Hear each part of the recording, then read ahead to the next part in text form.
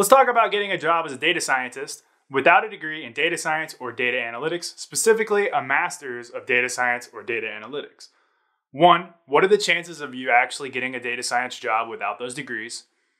Two, what are the reasons that some companies might prefer students without that degree or will only take students with that degree? And three, what can you do to make your chances better than your peers who are also trying to get these jobs without those degrees?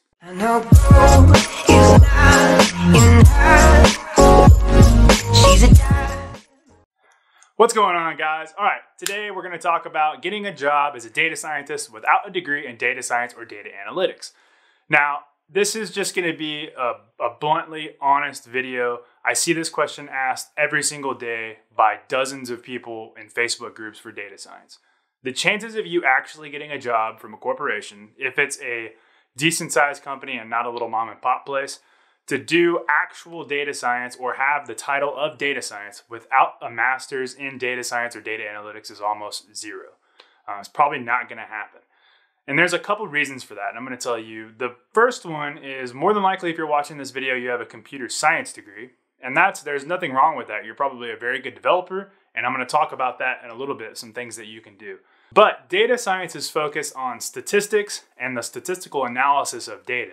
So a data science program or a data analytics program is going to be centered around statistical analysis and statistical and mathematical methods used to derive information from data, not coding. Now, don't get me wrong, they're going to use a lot of coding. That's going to be Python, R, and SQL. They're going to use those three languages, and you need to be proficient at those if you're going to be a data scientist. But those are not the predominant things taught in the program. Those are just tools taught in order to do statistical analysis of data. So unlike a computer science degree program where the majority of it is taught in networking, maybe some IT related stuff, maybe security stuff, and then a lot of coding, maybe design, right? You're going to be more well-rounded in the IT department than you are in data science. And I get it. You probably want to be a data scientist because it's pretty lucrative right now. It's a big buzzword. Everybody wants to do it. And there's a really good chance that you're going to be a little higher in an organization and not have so much of that IT structure and have more of a little kind of a team structure. And you can move up pretty high in an organization right now as a data scientist and make a pretty lucrative career. So that's one of the reasons that companies really prefer people to have that actual degree, is just the fact that they want people who were trained in actually deriving statistical analysis from data as opposed to just the coding portion.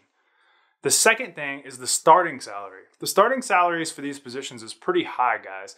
So right now, it's very, very common in the industry for a company to want somebody with 3 to 5 years experience before they'll even hire you.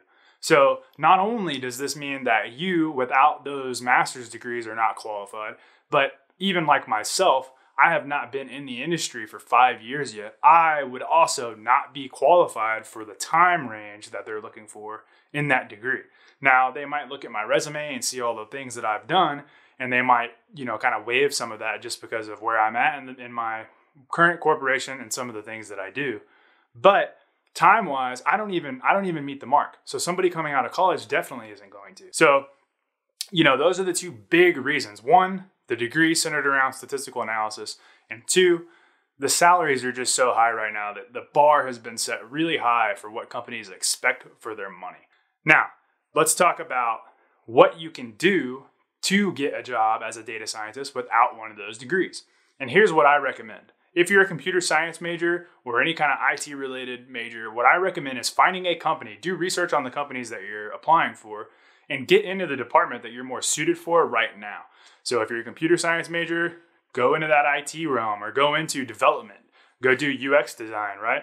Go do some kind of development work. And then what you want to do though is go into that development work for a company that has a data science program in the company. So say you're ready to do UX design. You don't just want to do UX design for any company, right? You want to try and do UX design for a company that has a data science program. And then what you can do is you can start learning that stuff on the side, and you can kind of start talking to the people in the data science community in that company.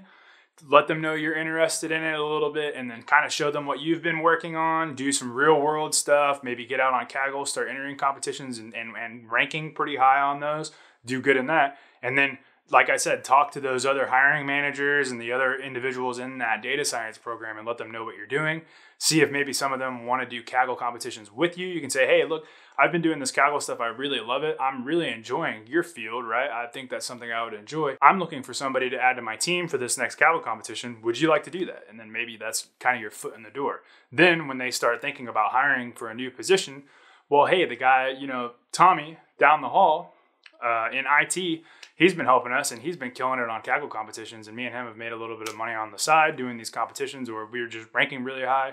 And I enjoy the guy. I like hanging out with him. Maybe we should give him a shot, right? That's going to be your best way into the industry. So I hope that this video doesn't come across as just kind of soul crushing, but I had to put this video out there because I see this asked at least a dozen times a day from people who don't have degrees in this field, and most of them just have a bachelor's degree too. They don't even have a master's degree. So, a master's is really what people want for this type of position. And if you have a bachelor's, your best way into this is to work your way into it through a program. So I hope this isn't soul crushing, guys. I just wanted to be kind of blunt and just put this out there because I see this question asked so many times. I hope this gives you some good insight into how I think you could get into this field and do much better at getting a position without a degree than your peers are. Because what's going to happen is a lot of your peers are going to get discouraged when they find out that they can't get this job and they're not going to put the effort in. And then you're going to be in a company, in an IT department, doing what I told you,